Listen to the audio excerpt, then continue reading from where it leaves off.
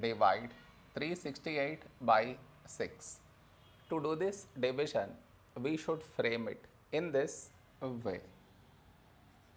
368 here, 6 here. This is your step 1. Next, here we have 3, here 6.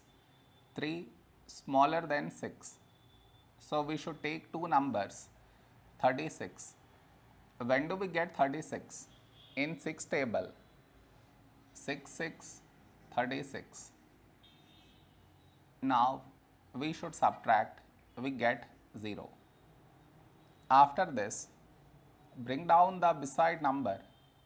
So 8 down, so 8. A number close to 8 in 6 table is 6 ones 6.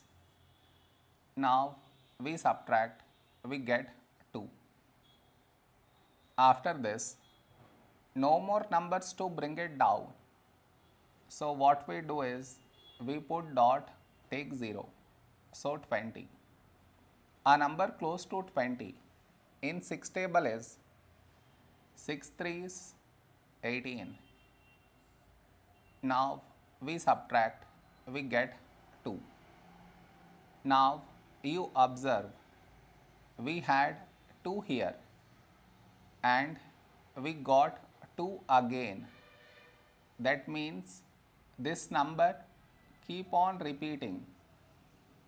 So this is our quotient.